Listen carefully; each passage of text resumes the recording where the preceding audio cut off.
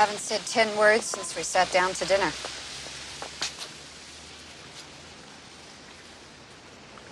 I drank. How many words is that?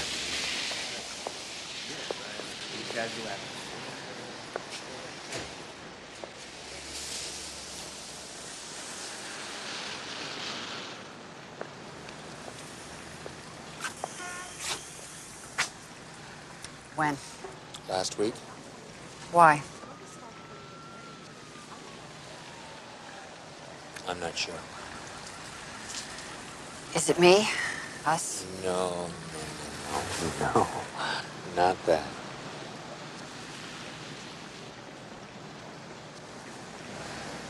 I think it started with the Chief's encounter session.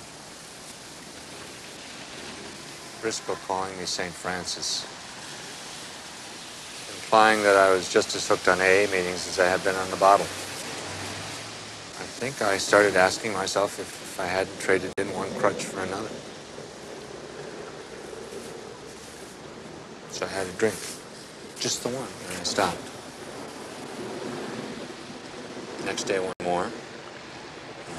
2 days later, one more. It was fine. Fine. I couldn't even let myself see that the only difference between me and a normal drinker was that I was taking my one drink out of a pint bottle hidden in the glove compartment. Then this urinalysis business picked up the alcohol content in my blood. And Briscoe, God bless him, he did the right thing for all the wrong reasons. Tried to blackmail me. But it reminded me of how far I'd gone. In one drink or 20, I'm a drunk. Always will be. How can I help? What can I do? By doing what you do every day. What about AA? Yeah, well, I missed a lot of meetings. I gotta get back. When?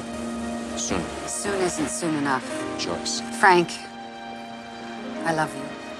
I know you know this, but you don't have time. We're talking about life and death here.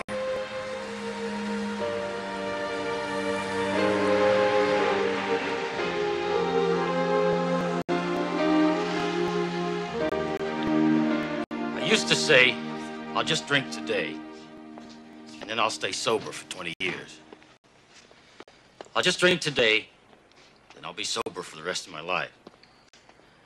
But now I say, dear God, please help me be sober today. And I'll ask for tomorrow.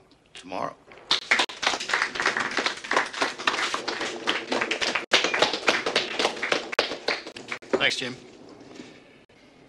Frank?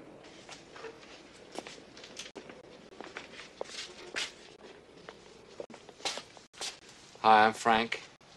I'm an alcoholic. Hi, Frank. I've been sober 2 days.